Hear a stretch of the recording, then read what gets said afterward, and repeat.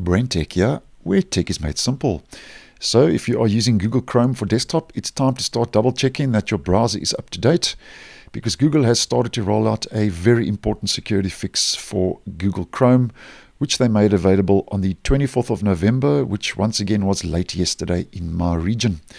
So as always, to double check that your browser is up to date, we head to the menu, Help, About Google Chrome. And if your browser hasn't updated automatically in the background, which it will for most, this process will force the update.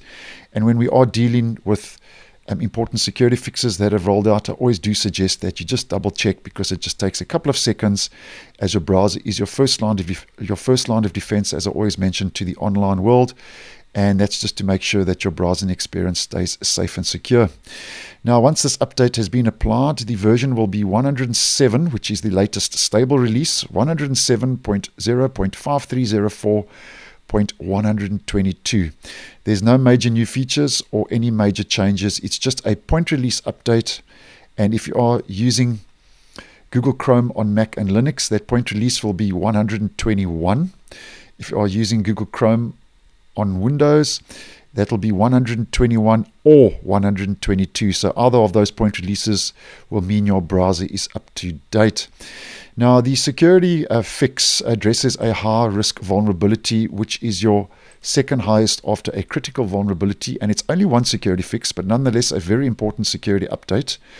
And it's listed as a heap buffer overflow in GPU. Now, the important bit, Google says in the release notes, is that they are aware that this exploit, which is for CVE 20224135, already exists in the wild. So if an exploit and a security threat and vulnerability exists in the wild, it means it's currently out there and it's active and it's currently happening.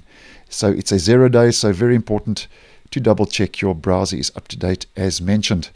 Now, because this is a very important security fix, we can expect the other Chromium-based web browsers like Brave, Edge, and Vivaldi over the next day or so, or couple of days, to start getting the same security fix more or less, because when Google does push out important security fixes, it has a knock-on effect to all the other Chromium-based web browsers, which is quite normal. So if you are running any of the other Chromium-based web browsers, just double check over the next couple of days your browser is up to date.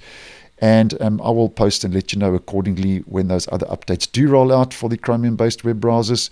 And the only browser that won't be affected with this latest security update will be Firefox, because, as many of you may know, it's not based on the open source Chromium platform. So, as mentioned, just double check your browser is up to date. It takes a couple of seconds.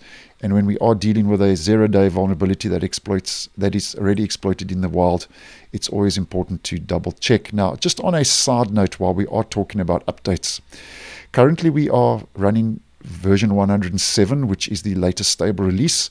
But next week, starting the 29th of November, Google is starting to roll out the next major release and version 108, which will be the next stable version. So depending on your region, you will get that update starting the 29th. I will get it on the 30th in my region. So the 29th, 30th next week, Chrome version 108 starting to roll out for desktop. So thanks for watching, and I will see you in the next one.